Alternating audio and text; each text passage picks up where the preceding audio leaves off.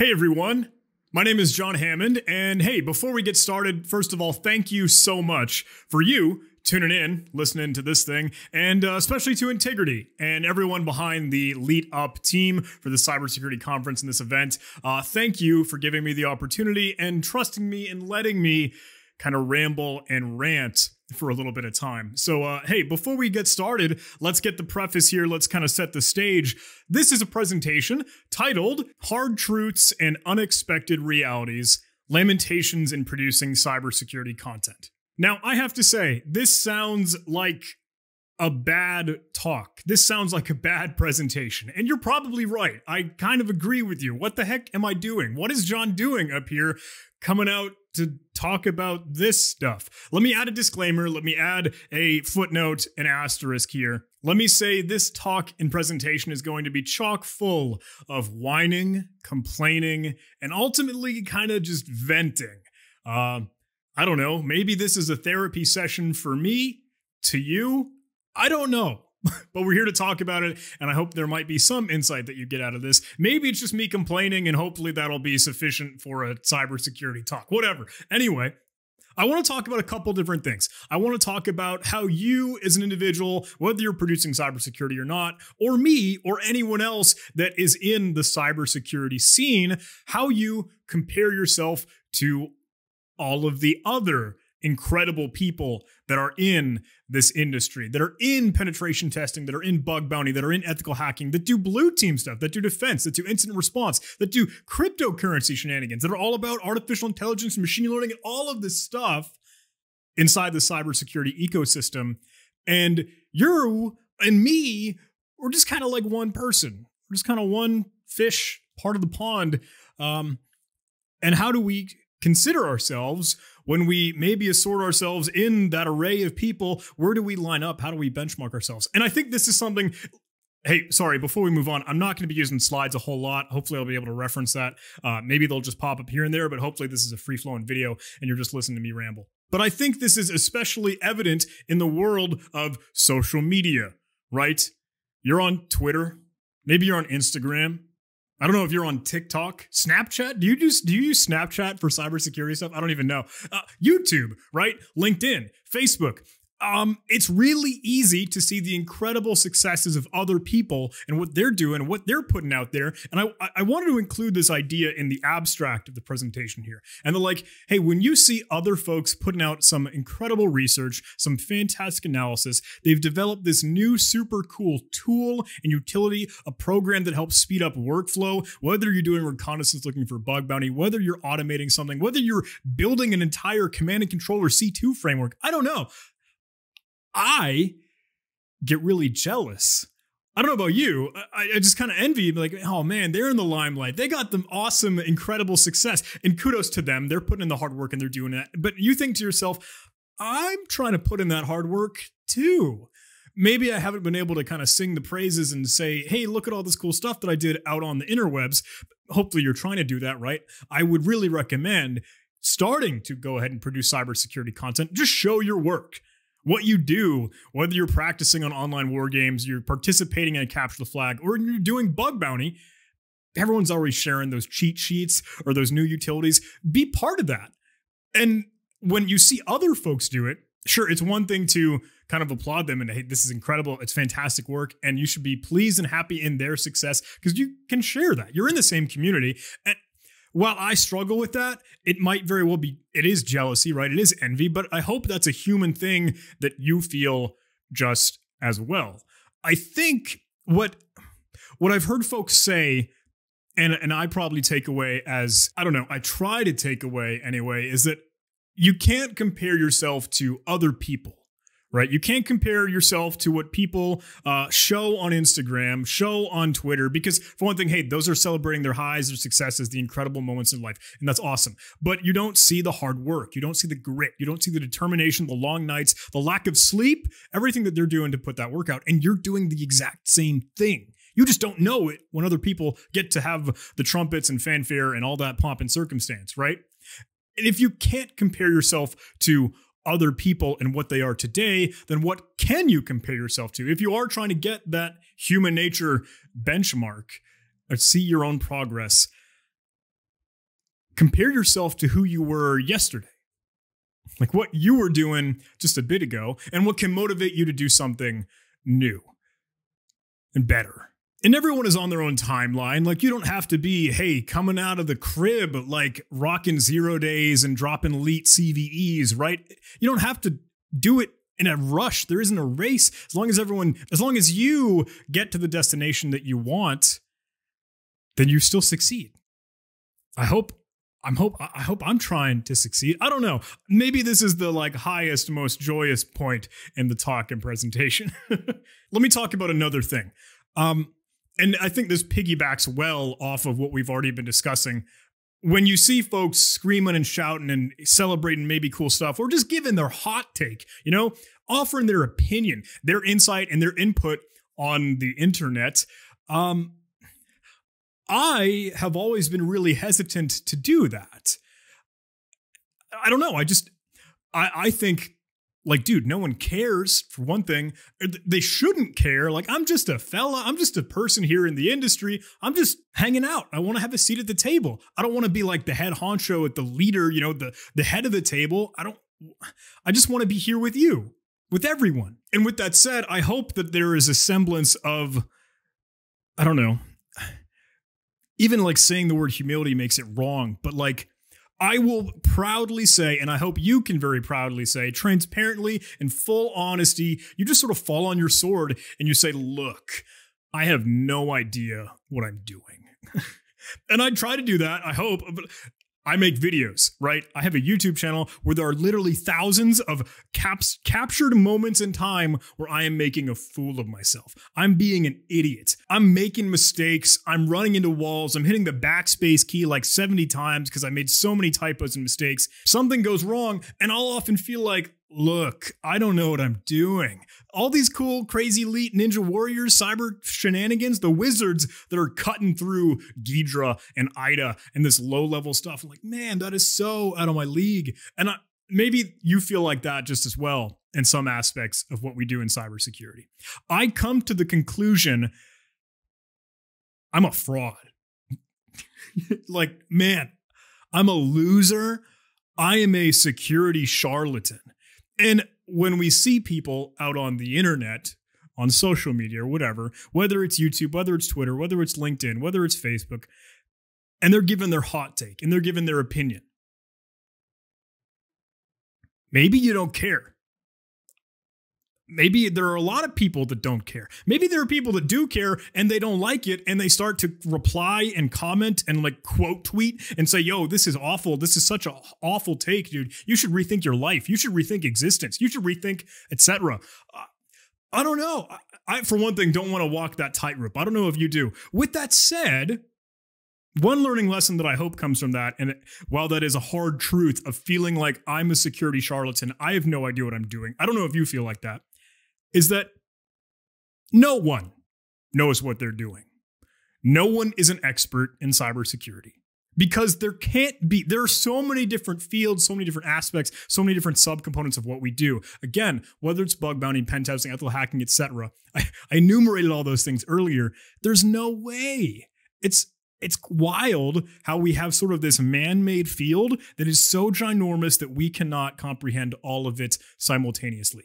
So, well, I might have my strengths, you might have your strengths, I absolutely have my weaknesses.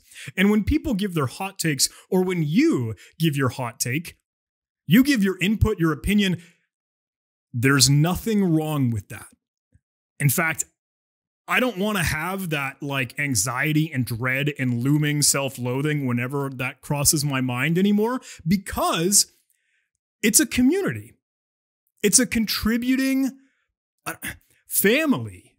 And that's, I think, what we have to come to, right? Is that, hey, they're learning, I'm learning, they have their strengths, they have their weaknesses, I have my strengths, I have my weaknesses. We have this discussion, we have this conversation, we have this sharing of knowledge and insight and input and opinions, whether they are wrong or they're right, we're doing it. And that's a good thing. I might feel like a security charlatan, but maybe you do too. I don't know. I hope to dance and kind of play with that idea a little bit more. But I hope there are some good sound bites and some nuggets in there for you.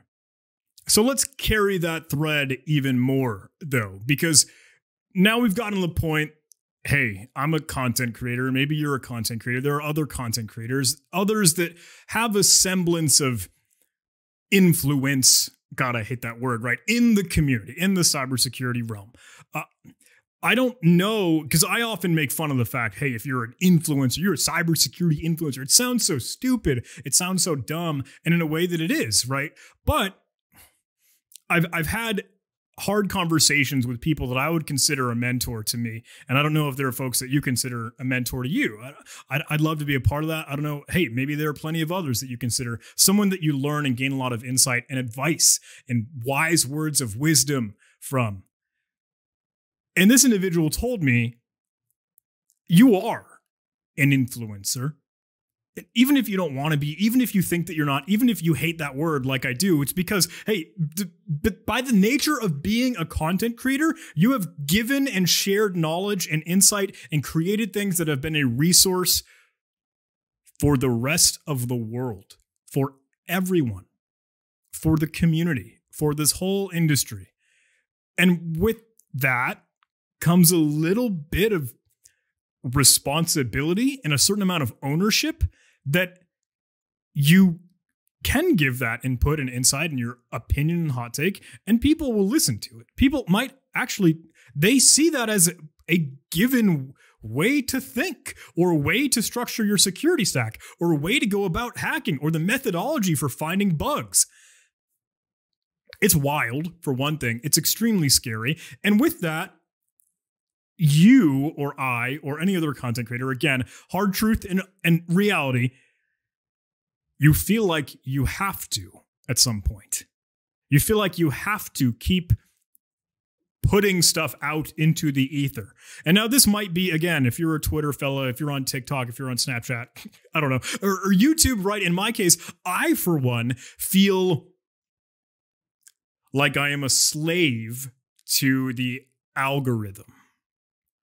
Like I have to feed the machine, the monster behind YouTube, and that, hey, people want or they're asking for, and you can see the comments. I'm sure, again, if you do something similar, you know, hey, can you do a tutorial series on how to reverse engineer Stuxnet or something, right? Can you do something where can you make a video on finding a 0-day? Can you show us how to solve all of the technological problems in the world? I don't know. I'm using hyperbole, but there are those requests, and those things are like, John, hey, I really liked or I really loved when you did this specific series and you were showcasing this kind of thing. Will you ever get back to that? I'm like, oh, yes, I should. I know that I should. And you might get that same feeling. I want to get back to that thing that I really enjoyed and had fun with, but I have all these other things that I really like and I really enjoy, because that's the problem when you love and have a passion for this thing. And you probably have a day job. You probably have like a life to attend to and family and friends that you want to spend social time with. And you should probably like, hey, get enough sleep so you can function during the day, so you can do your job. But if you need to get all those other things done too, maybe you should like actually feed your brain, probably eat something during the day. I'm notorious for that. Don't eat breakfast. Forget to eat lunch. Wait, hang on. I should probably shower. I just rolled out of bed and went straight to my keyboard. I don't know if this is the same reality that maybe you find yourself in, but I feel like I do. And that can get into the conversation of burnout. That can get into the conversation of an absolutely unmaintainable grind and hustle. God, again, words that are like a little cringy and how they're used, but when you don't have a lot of the obligations and responsibilities that you know will come further in life, maybe you take advantage of the fact that you can work those late nights and, I don't know, stay up crazy late and keep hacking away. Maybe go without food. Who knows? I don't know. The point that I was getting back to here, and I'm sorry for this tangent, is when you feel anxiety and dread and that you have to feed what the world wants and what everyone is asking of you. I consistently fail at this. I drop the ball. And there's no way for one person to do it. And maybe, again, you feel this if you're a content creator, or if you just are trying to make tools for the community. People say, whoa, you had some incredible success with some project that you released some time ago, or you found this a huge, ginormous bug bounty, and now you're like shot into the stratosphere of cybersecurity and InfoSec fame, if there even is such a thing. And you now must come down from the heavens to present a new incredible bug bounty or tool or video course, etc. It's something that I struggle with, because sometimes you just can't. And sometimes it's a matter of telling the world, I can't. Maybe that's knowing your failures, knowing your weaknesses, etc. Or you get to it eventually. I don't have a resolution for that one. I don't have an answer. I don't have the silver lining or something to kind of pivot it back to a positive point.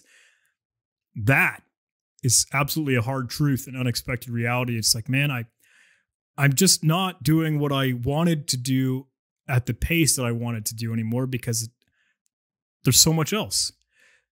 But those other things are just as important, if not more important in some cases. So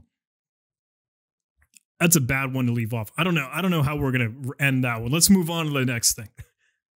So here's another tidbit in creating content, right? Being able to share education and knowledge and stuff that you learned, stuff that you find interesting and fun and cool. And again, you're very well likely doing this. I'm speaking to you, content creator, already well established, veteran, or new and budding, and you're trying to grow this thing more. There will come a point and a time where you have a sense of your standing, and you've gained an audience, or a audience is not the right word. I hate that. Oh, my viewers. No, my fans. God, I hate that. It's people that enjoy and like to hang out with me virtually through a video on YouTube.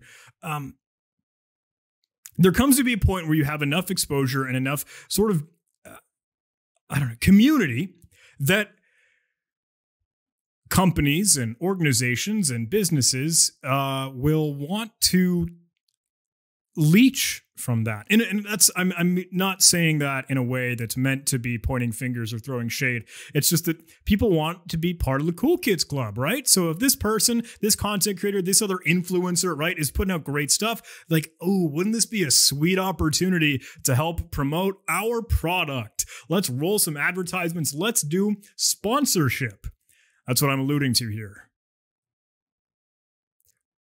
When you can roll sponsorships, and when I am rolling sponsorship ads and promote videos and showcasing some of the cool work of other great companies, etc., it's a balancing act, because I've seen people say, I've literally had people tell me to my face, and I've seen it on YouTube comments, wow, there's a stark and sheer contrast when a content creator gets now the ability to roll these advertisements and work with sponsorship opportunities, where their content completely changes and they lose what was their craft and their art and their original sense of production and producing content. I am absolutely terrified of that.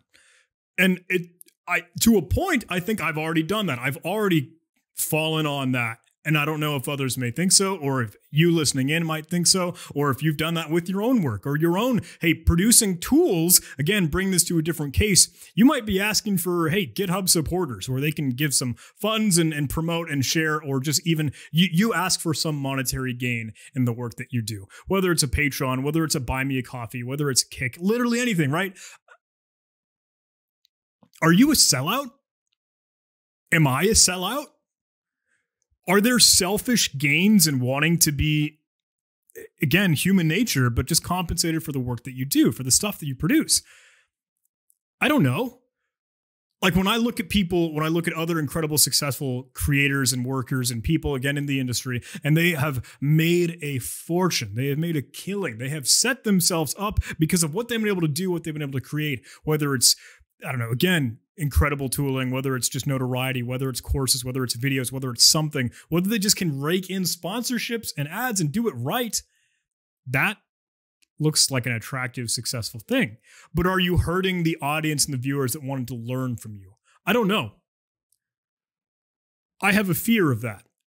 And even the last month, just trying to produce videos, I've been slammed with sponsorship opportunities, and I want to crank them out and get them over with so I can get back to the stuff that I like and enjoy. And it's a pain sometimes to roll with that, do those promos. But my worry is that now I'm going to have back-to-back content, videos, etc., that are all sponsored videos. Whether I'm interviewing someone or just chatting about what they're doing and what they're up to, I don't know. I don't want it to be a shill. I don't want it to be a sellout. If I tried to pivot back and make some, hey, grass is greener messaging with this, I don't know what exactly the resolution is on this one either, because I hope it is a balancing act, and I hope we can find that chord. And I want to ask you, maybe here's a call to action. What's the appropriate way to still gain some financial income and revenue for the stuff that you love and stuff that you enjoy and what you pour yourself into, studying, again, creating tools, showcasing your work, dropping cool new bugs, CVEs, etc. That's one way to do it. Maybe Bug Bounty's got it right. That's why I'm hanging out here, folks. I'm cheesing.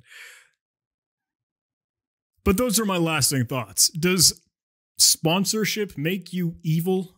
Does accepting money from folks supporting you, or even just trying to, hey, showcase more of their own incredible work, is that wrong? Is that bad? Maybe it takes away in some ways, but maybe it adds to it in other ways. Lamentations. All right, here's another last thought to kind of bring to you. When you start to do this thing, whether you create content or whether you, again, find bugs or do penetration testing or ethical hacking or anything in the cybersecurity scene, it's fun and it's exciting and it's exhilarating and it is so fulfilling. But from all the things that we've already talked about, my goodness, is it tiring. And the burnout is real. The lack of sleep is real, and it will catch up to you. And when it does, it hurts. I know. So I have conversations with friends and folks and people that have considered, how do I get out of cybersecurity? How do I get out of creating content? How do I stop? Why do I feel like I need to keep finding bugs? So hang on, do I need to keep being a pen tester or keep up with the threats and adversaries and all these APTs that I'm fighting against with my DFIR consultants? I don't know. Where's the exit ramp? Because this has taken a toll on me after however many years, maybe 15, maybe 20, maybe however long you as an individual might be in the industry. Or if you just start to realize and think, this whole cybersecurity thing, it's not for me anymore. Maybe it was, but I'm going to go do something else. Can you do it? Like, once you get in, can you ever get out? I know that it can be done, absolutely, without a doubt. But if you are, let's change the structure again. Content creator, influencer, I don't know. Let me ask you. Think of your favorite, absolutely hands down, what you admire and like your maybe favorite individual that is in this education sharing space that does this training, whether it's content creating and videos, courses, et cetera, et cetera. What if they just fell off the face of the internet, didn't do anything else anymore, never responded to literally anything, just wasn't online, didn't tweet, didn't share any videos, just left their online presence? How would that make you feel? Would you be upset? I don't know. I'm sure you wouldn't care. Maybe people just don't care. Maybe there's a handful of people that might or don't. But if you multiply that across their audience, whether it's 5,000 people, 50,000 people, 400,000 people, 2 million people, I don't know. That's another weird anxiety, dread, self-loathing thing, because in the hot take opinion thing of how you consider yourself measured against other people, do you care about other people's opinions? The traditional, I think, idea is no, you shouldn't. You don't have to. Don't bother. It'll hurt you. It does strange things to you. But in a game of creating content and trying to, hey, grow a channel, grow an audience, grow a community, grow a viewership, opinion of other people's kind of important. So what if I just straight up stopped? I don't know. Food for thought. And a question to ask, I'll ask myself, will I ever be able to just up and quit? Just say no more, done. Once I get in, is there any ever way to get out? I sort of miss obscurity, and maybe some other content creators are, again, maybe notable.